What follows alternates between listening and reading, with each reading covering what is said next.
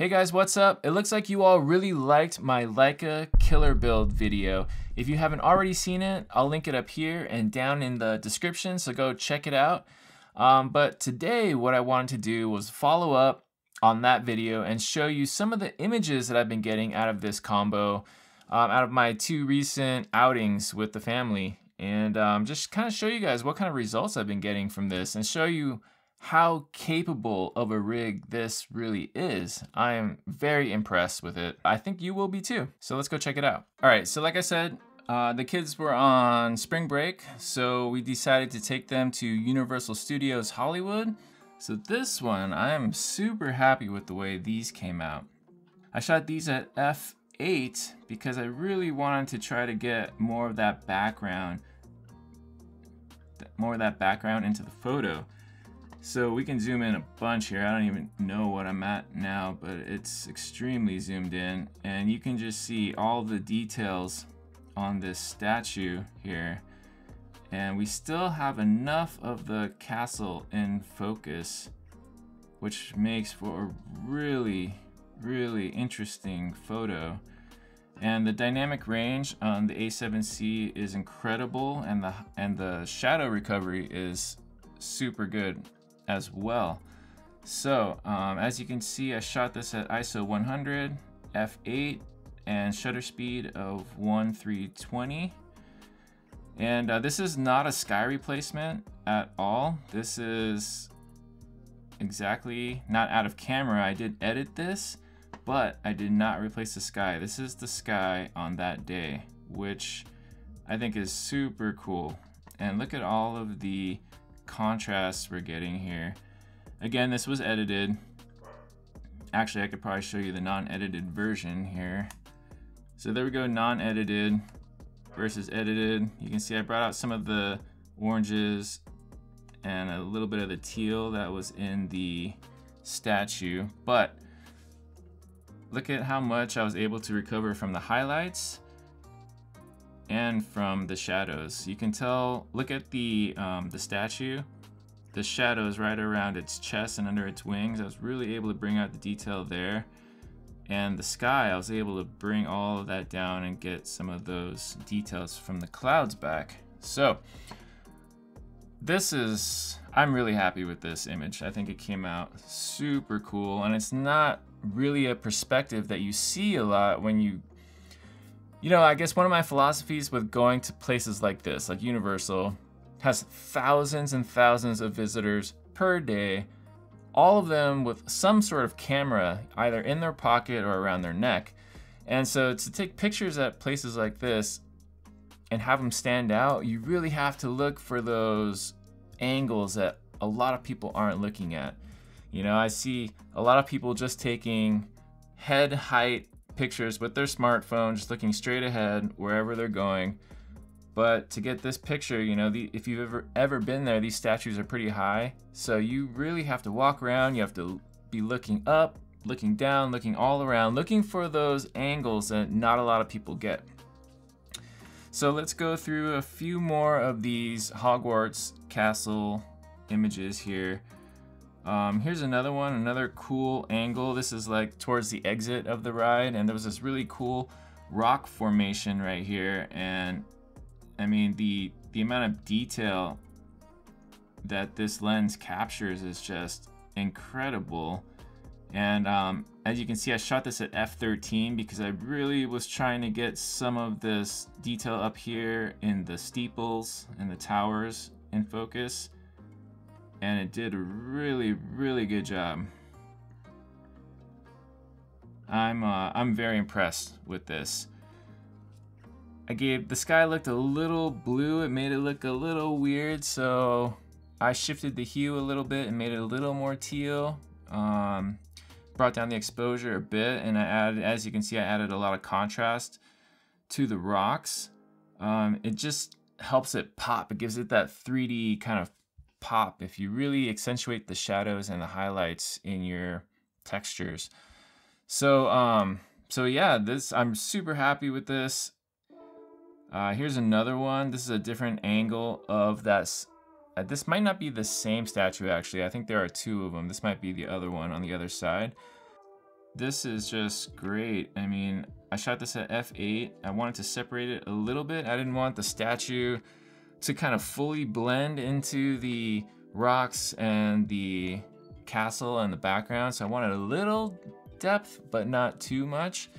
I like that you can still make out the details in the castle. So this is maybe one of my favorite shots of the day. It's really, really cool. Again, here I'll show you the before and after. Before, after. Look at some of the details here on the statue's face. Very, very cool. The rocks. I'm extremely happy with this camera. So moving on. This image actually I'm super happy with. I know that this kind of goes against what I was saying about getting different angles. I'm sure there's like a million people that have this kind of angle of the castle, but I did try to get up higher on some steps. And you can see the statues that I was showing you earlier are way down here. So you can kind of see the kind of perspective that I would have had to get these things in the background that you saw in those earlier images. I would have had to have been standing way down here looking straight up to get that framing right. And so this one actually I think took a fair amount of editing to get to look good, but here's the before and here's the after. This lens is just fantastic. I mean, look at all the details and all the bricks and the contrast you get on the rocks. Incredible. And this was shot at f13. I probably could have even gone to f16. As you can see, I'm still at ISO 100 at 1/200th of a second shutter speed. So I definitely had some room to make it, you know, even a little more depth of field, but I hadn't really had a good chance to test this lens thoroughly. So I didn't want to get to the point where we start getting some diffraction from closing down your aperture too much, because that is a real thing. So f13 is kind of a safer spot. So I think I made the right choice for this one. I think this image is pretty awesome. Oh, and by the way, all of these shots in the daytime, I wasn't using any filters. This was just only the lens hood, and that's it, no filters. This was just a cool one, a cool perspective. I was actually on the escalator, like over on this side, and I kind of just hung my arm out like this, and I just snapped the photo of the kids they thought they were cool and thought they could climb all the stairs, but they got super tired. So this is that. Again, like really, really good detail here, even at f8, and love the contrast. You can see how this would make a fantastic street photography lens. So light, super sharp, really good contrast. The colors are really nice. Okay, so here, now it's nighttime, and I have thrown on the Pro Mist filter from K&F, and I showed you that in the original video. So moving on here. So nothing really special here. It's kind of cool to see the contrast and the detail that you can get in this image. I mean, you can see all these cracks in Bowser's face, and you can see the texture in, I don't know, this probably isn't really concrete, but it looks like concrete. Very cool. You can see the blooming up here in these lights here from the K&F filter. And moving on. I thought this was a really cool perspective. So this is another example of what I was talking about. You know, when you go to a park and there's thousands of people taking thousands of images a day, what kind of angles can you get to make your photo stand out? And I think this is a pretty cool example. I mean, I haven't looked. There might be other people with the same exact image, but I doubt it. I messed up a little bit. I really was hoping to get that peak of the ceiling directly in line with the spikes, but I missed that. But I think it still came out really cool. I mean, the amount of detail in this with this lens is incredible. Even at f2.5, which is wide open for this lens, I am incredibly happy. And the contrast that you get from this, it makes it look so 3D. Such a cool picture. I don't know how much editing I did on this one. This is before, and this is before, after. So pretty good straight out of camera, but you know, we got a little more saturation, a little more contrast. I did some masking, but really happy with this one. This one I had to do very minimal editing to. I'm amazed at the colors that came out of this thing. Let me see. So before, after, before, after. Very, very, very happy with the way this one turned out. I thought this was just gonna be a throwaway picture, but when I opened it up and I saw the colors, I was like, man, that looks really cool. This actually turned out to be also one of my favorite photos of the night. So we left Super Mario World and the park was pretty much closed at that point.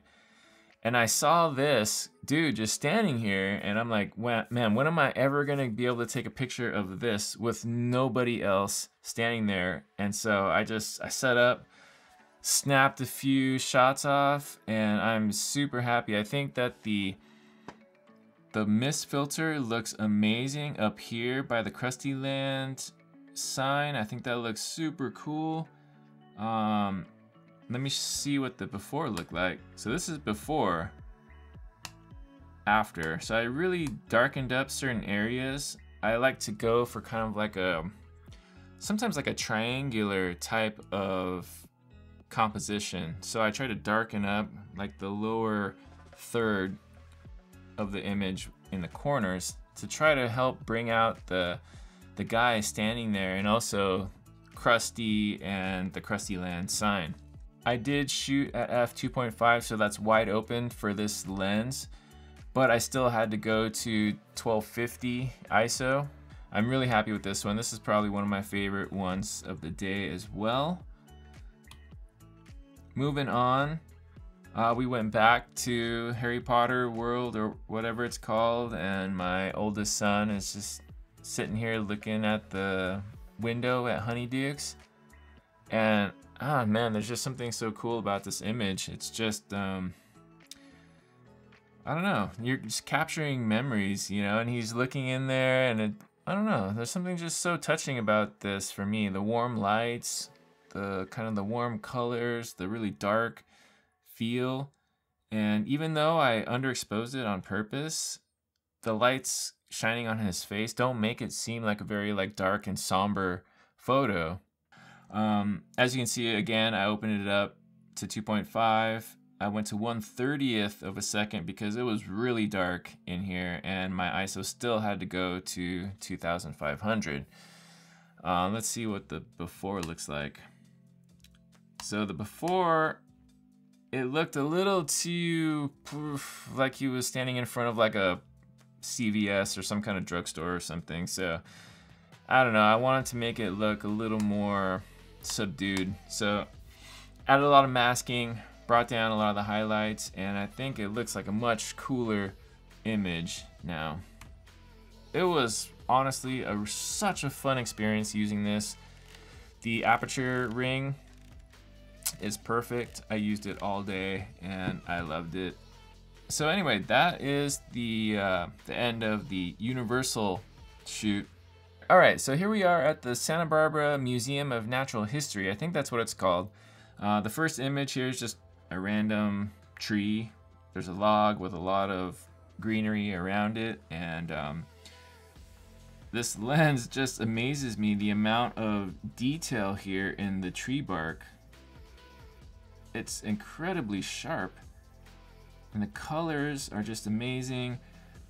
Even the separation here, the foreground is very well blurred, but I didn't want to blow it out completely because I didn't want just a brown blob in the front of the image. I wanted you to be able to tell what it was. You can still tell it's a log, so I shot at f8.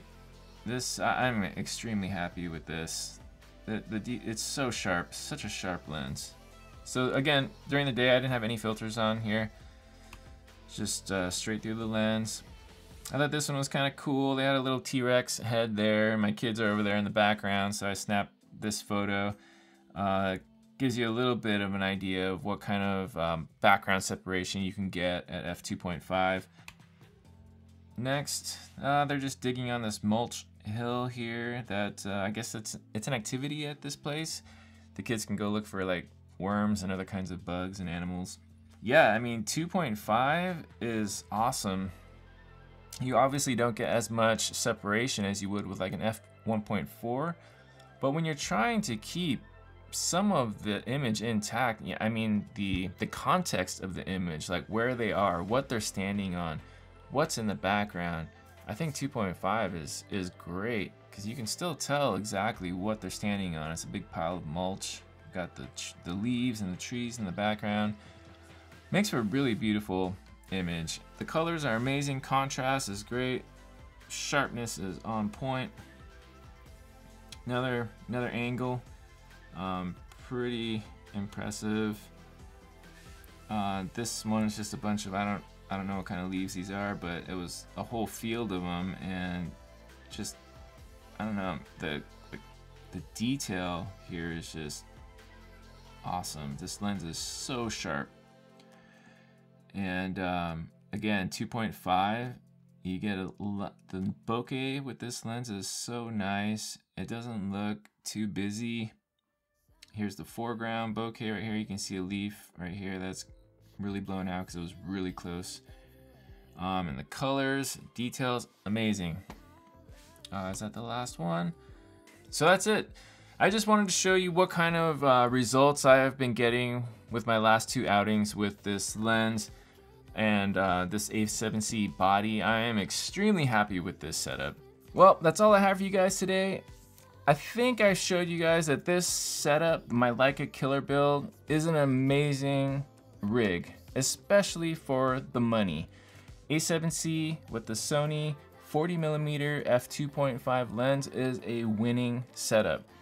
I have to admit that before I wasn't sure about the 40mm lens because I've been a 35 guy for so long, but the 40 I am in love with. I don't know what it is yet. I think the fact that we get a little more reach with it makes it very intuitive to frame things up. So I don't know. I think I may be a 40mm convert at this point. I'll have to. I'm gonna wait and see before I fully commit to saying that. But thank you guys so much for all the love and support on the last video.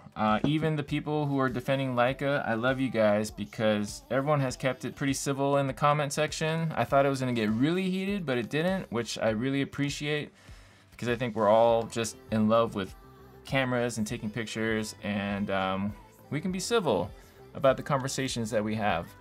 And I think that's important. So anyways, again, thank you guys so much. And I appreciate each and every one of you. So if you haven't already, I'd really appreciate it if you liked and subscribed. It helps out the channel a lot and lets me know what you guys are into. Feel free to drop a comment down below. If there's anything that you want me to cover in more detail, please let me know. And my name is Matt, and I'll see you guys in the next video. Thanks for watching. Bye.